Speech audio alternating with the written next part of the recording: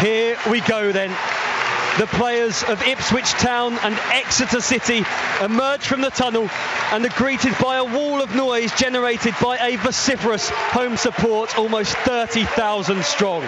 This is the hottest ticket in town. Martin Broadhead had to turn away and think of another option.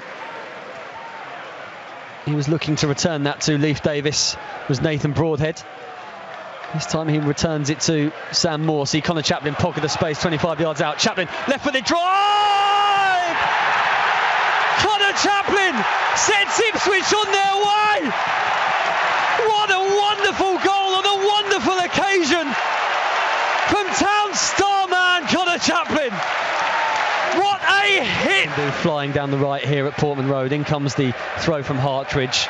Ipswich win the initial contact.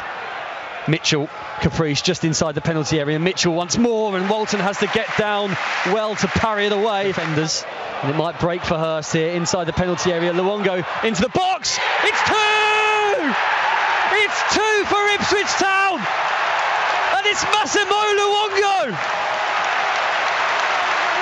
He has been a revelation since his winter arrival in IP1, and Massimo Luongo has doubled Town's lead. Here is Sam Morsey. Luongo just inside the Ipswich half, and he's released Broadhead down the left here. And now Nathan Broadhead will drive towards the Exeter penalty area. Can he find the pass? It's turned in! It's turned in! Well, it was Town's most famous number 27 who helped to secure their last promotion. And just under a quarter of a century later, Town's latest number 27 has added a third here today. George Hurst. It's magic from Broadhead. Broadhead, he's been trying to get the ball in this number 10 pocket, so he can't receive the ball, so he just spins and makes a run in behind. We play from Wolfenden to step away from Josh Coley.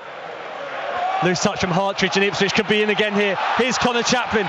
Burns will get there ahead of Caprice, will he? Goes down, where's Burns? And penalty been awarded. Yeah, just Burns too quick. Broadhead against Gary Woods.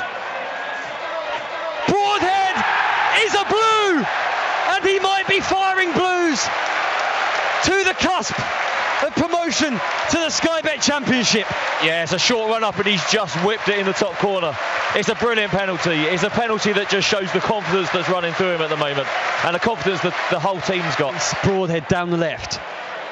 Broadhead delivers in, headed away by Sweeney, straight up in the air actually, and Hurst will challenge Hartridge for it. Chaplin! Championship bound Ipswich Town make it 5. Oh, I winced because it was horrible. The two centre-halves sort of headed each other and just teed up Chaplin, and there's the one man in this league you don't want to give the ball to in the 18-yard box is Chaplin, and this time on his right foot just drills it in. I can't see anyone taking that golden boot off him. And Davis, Morsey and Luongo operating in midfield, and Chaplin's looking to release Burns down the right-hand side. Burns has beaten his man. It's Burns! It's 6!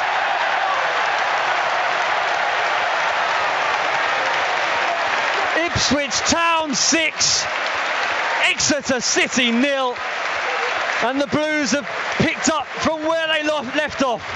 Yeah, if you want to know how to play a through ball in the air, just have a look at Chappers. He receives the ball so his body's open so he can play it. He then plays it with a little bit of check because they've watered it at half-time so it doesn't skid through to the goalie. The ball checks nicely. Burns is just too quick and too strong, and he just dinks it over the goalie. It's a brilliant goal. And look at the fans again, they're just going mental. If you're not on Portman Road, get down here and wait for everyone to leave because it's going to be kicking off. It's going to be amazing. 5, and it's given Ipswich the opportunity to drive forward, and oh my goodness me, there's almost a calamitous own goal. Jonathan Grounds just tried to play it back to his goalkeeper, but he wrong-footed Gary Woods. Crosses the halfway line and finds Ladapo left-hand side, stood up by Aimson and Sweeney. Ladapo into the penalty area, right for this shot, into the side netting. Yeah, Ladapo looks sharp. Might not even hear the final whistle at this rate. It's done. Get in! That's it! It's all over! And this is Town's time! A decade of discontent, disillusion and disconnect has just been swept away by marvellous McKenna and his band of Blues Brothers. The 4-season exile is over. Ipswich have propelled themselves back into the second tier of English football, and this sleepy Suffolk giant has awoken from its slumber. The new owners, the manager, the coaches, the club staff and this remarkable group of players have been the game changers as a town has fallen in love with its football club again. The scenes of sunlit celebration are a sight to behold, and for just the 7th time since Ipswich Town's election to the Football League back in 1938, promotion has been achieved.